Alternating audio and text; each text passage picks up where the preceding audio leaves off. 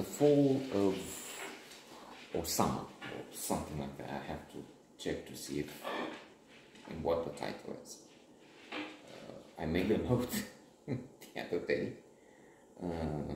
Forgot the name, the correct name of the movie I was supposedly talking about, and then had so much trouble trying to see what it is, where is it, because I then make the connection between the note and the movie, but for that you have to find the movie.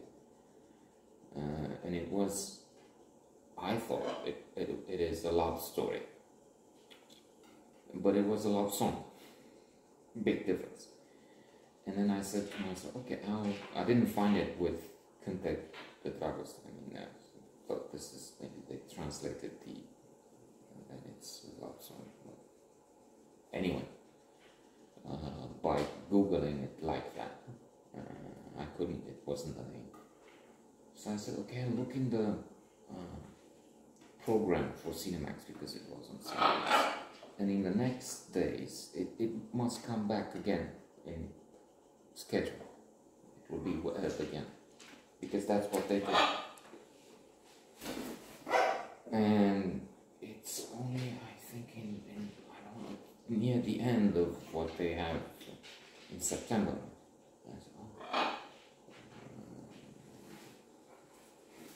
Because they have the advantage that is in the program is that they have 2-3 lines telling you about the movie. So there's this woman fishing and looking at nature, and I said, oh, that's my movie. That's it. But it's called a love song. So it took me half an hour, so time wasted. What am I doing? Oh, Obama. Maybe this is the title. I have another half an hour to waste. Of course, this is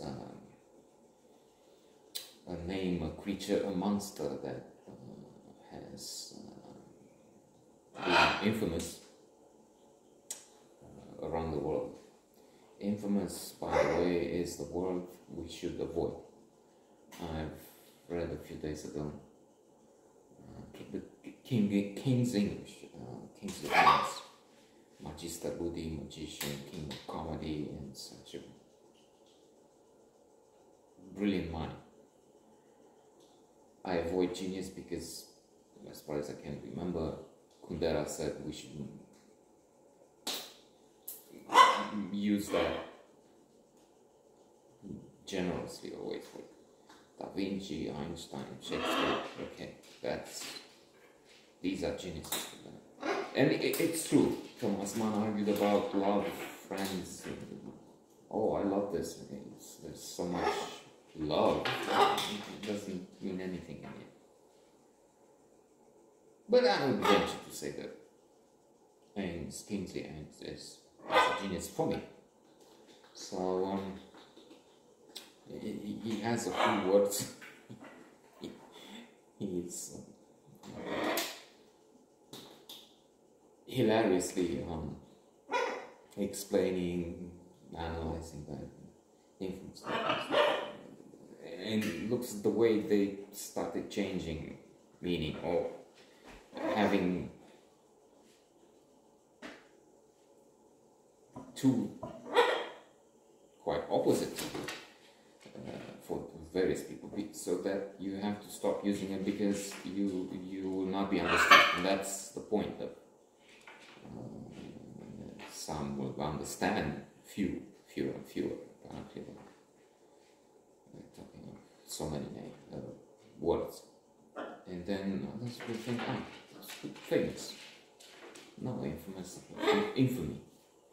So someone in London, of course, the mastermind of so much horror, carnage, American carnage, to quote another idiot and monster from. But this one, American made. And one that needed to go, and did go, when Obama would know that. Pictures and some of the images, gave the go-ahead to the operation, and they, with the helicopters in Pakistan near a military base or something, headquarters of the military in Pakistan. More than dubious, men involved in so much wrongdoing, including evidence tolerating misfire. And then the Marines shooting, killing him, and then dropping him in the ocean. And I think of the end of an excellent movie, Charlie Wilson's War, with Tom Hanks as Charlie Wilson, the senator who pressed Congress, the American administration, to help the Taliban at the time when, in Afghanistan, when the Soviet Union invaded Afghanistan. And they did. Some help, more help, more weapons.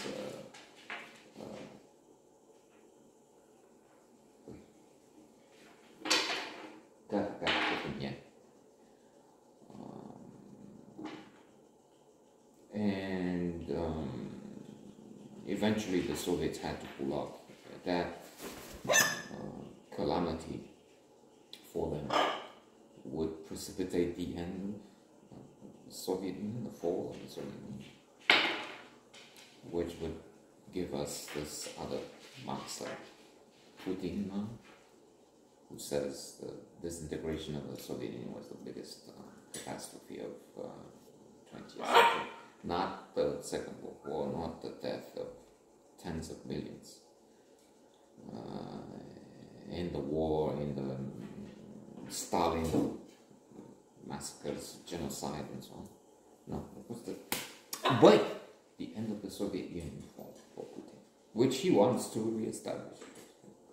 Invasion of Ukraine, he took Crimea, had a war with Georgia, so, and he's looking for trouble. That's that's the way he keeps power. Saying, look, I keep order and I keep Russia great. So at the end of Charlie Wilson's War, we have Philip Seymour Hoffman, who's the CIA super intelligent officer, who tells the story of the Zen master, who has this horse, and the horse runs away, and the people from the village come and say, oh, that's so bad, master. We'll see, he says. Indeed, after some days, maybe, the horse comes back, but with other wild horses. And this time the neighbors are happy for the man. Oh, we'll see.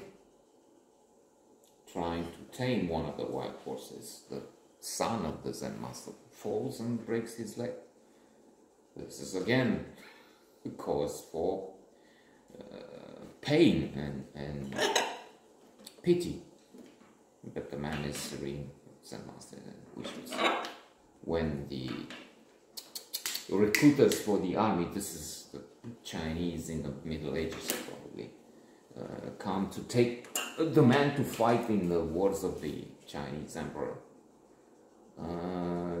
They don't expose him to the dangers in those wars because he has a broken leg. So now this is cause for celebration for the villagers. But the Zen master says, again, we should see. So the point being, of course, we don't know. And in the case of the movie, we don't know. It looks like we had a victory. The Afghans with the weapons from the US